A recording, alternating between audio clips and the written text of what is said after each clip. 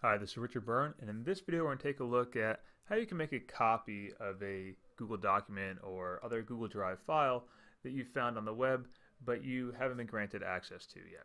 So we're going to use the example here of Seesaw's how-to poster. So Seesaw has this nice little poster. By the way, Seesaw is a great digital portfolio tool. They have this nice poster here and it says get the poster. And when you see it says get the poster, I've now opened it and it's in my Google Drive now, but I have it as view only. Seesaw has put it as view only. Let's say I want to share it with somebody else. I can then look at that, but Seesaw has blocked it from further sharing. So that's not going to work. So instead what I'm going to do is I'm going to say File, Make a Copy,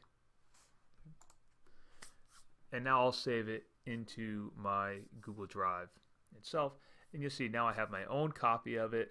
Let's say there was a little piece of it that I wanted to modify for my students, for my classroom. I could then modify it as I needed to. Maybe I need to make that QR code a little bit bigger for my kids on the poster. I'll just click and drag and I can make it a little bit bigger if I need to, or if I wanted to move it around. I can now do those sorts of things because it's my own copy in my own Google Drive, and of course now I can share it, and you can say I can get shareable link and I can share it with anybody else.